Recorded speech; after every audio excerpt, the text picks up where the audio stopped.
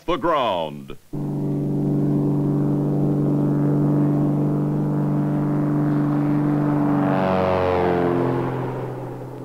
But today, Federal Express is more than a high-flown idea or pie in the sky.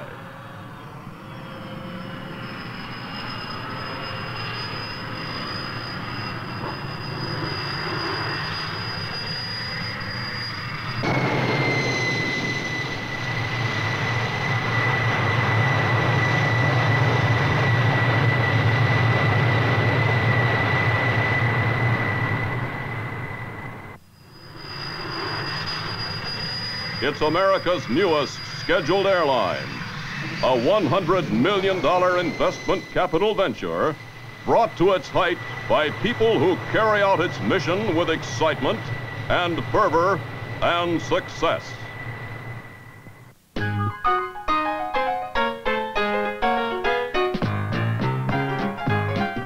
We made the commitment right at the beginning that it was going to be our people in our trucks giving it to our pilots and our planes going through our hub and back onto our planes where our guys would deliver it in our trucks the next day. I mean, that's a monumental task.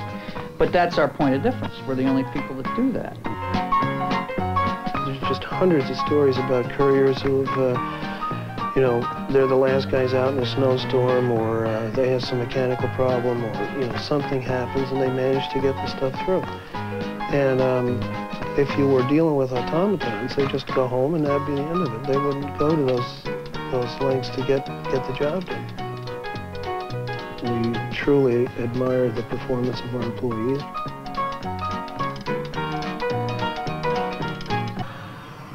That's the kind of spirit and attitude that sets Federal Express apart.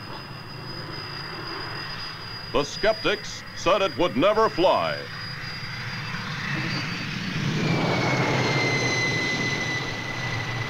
But people flocked to Federal Express from the beginning. Investors, executives, pilots, staff, field personnel.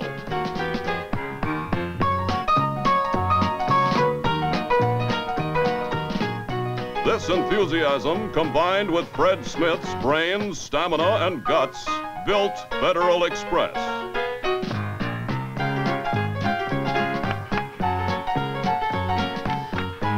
Most visionaries are a little cracked. He's not. He's a visionary that's got common sense along with it. He cares about his people. He cares about not just his people, but what his people do to the people that they're working for. Collects ideas from anybody walking down the hall.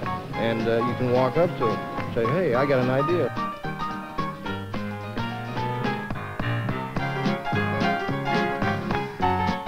People are our #1 priority.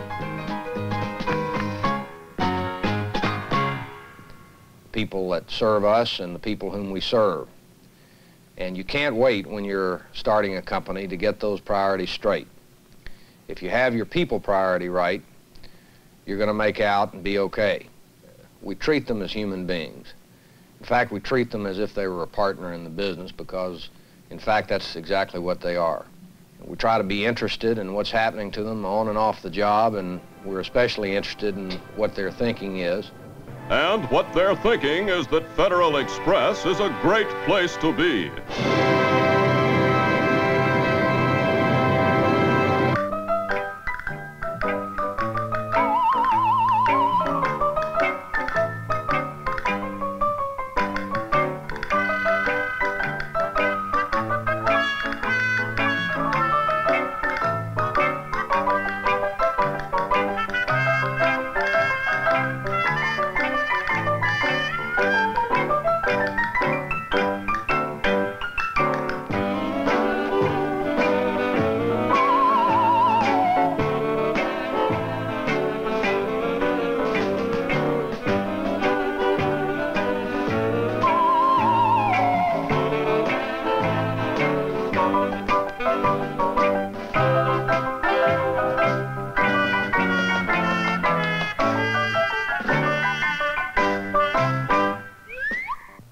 What's so different about Federal Express?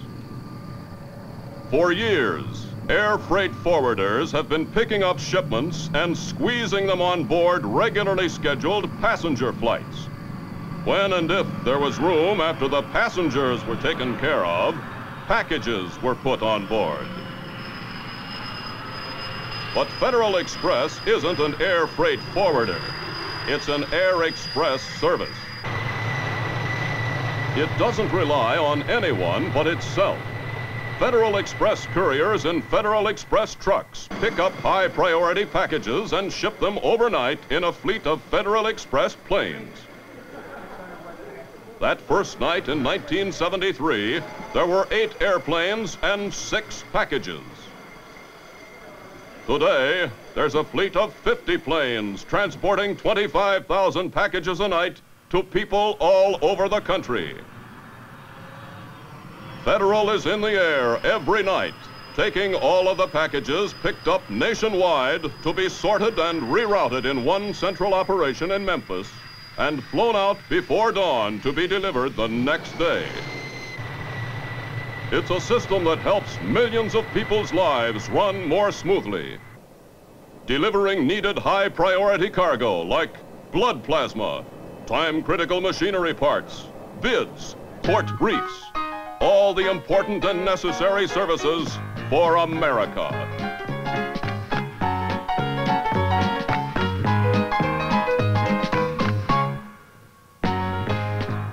It requires a genuine commitment on management's part, too. You can't fake it. You don't think that employee spirit or morale is something that, you know, that you can turn off and on as you desire. In other words, it's not something that we pay attention to 1 week out of the year. We do it on a daily basis. We have to treat every package that comes through our system as if it's the most important package that they've ever handled, because probably, in fact, it might be. And they all have a high degree of service instinct. A service business, it's people, is all you have. It's absolutely all you have. They get the job done. Federal Express is a company with strong commitment to a great new idea that works.